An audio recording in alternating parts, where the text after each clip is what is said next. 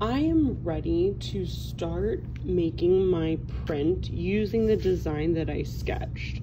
So I'm going to keep this design kind of off to the side. I don't want to get any paint on it because I'm going to do something special with it later. The first thing I noticed is that my first shape that I drew was right in the middle. I'm going to find that shape in this tray, and you're going to be sharing this tray with your partner who's sitting across from you at your table. So make sure you keep the tray in the middle of the table so they can reach it also. I'm just going to pick up the shape that I need. I'm going to dip my foam brush into the paint, and I'm dipping it on the end, right? I don't want to get paint on this side so much as I want to get it on the end. And then I'm just going to very gently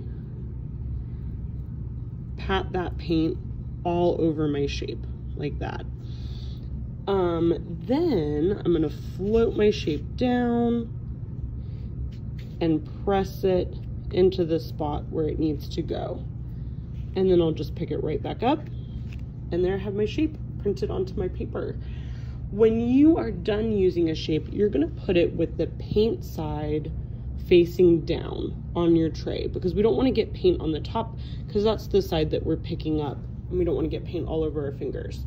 So your tray is going to get messy over here with paint, and that's okay, because there's only one color for each tray. When you're finished with one color, you are going to leave the foam brush at your table. You're going to leave your shapes on the tray with the paint side facing down, and then you're going to pick up your messy mat, pick up your sketch, and you're going to walk to another spot if you need to use a different color. Now I'm at a different spot to use the next color that I need, and I'm going to look on my sketch and see what is next to that first shape that I did. On this kind of sketch where it's a circle, it's going to be the next circle out. If you're looking at a sketch with a line like this, where I did the squares in a diagonal, you would print the squares first, and then whatever shape you drew next, maybe it's triangles, maybe it's diamonds, you would print those next. So you're gonna work from the inside out. I noticed that I did the trapezoids next, so I'm gonna do the same process as I did before. I'm gonna dip my foam brush with the flat side facing down, so I've got paint on the end of my brush, but I don't have it on any of the sides. Then I'm going to hold that shape and just very gently tap it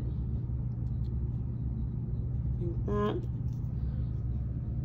If you get a little bit of paint on your fingers, you can always wipe them on like the corner of your messy mat. And then I'm going to line up this shape. I'm looking at my sketch to see where it needs to go, and I'm just going to line it up and stamp it like that. You get to decide if you want to get more paint onto your shape for the next stamp.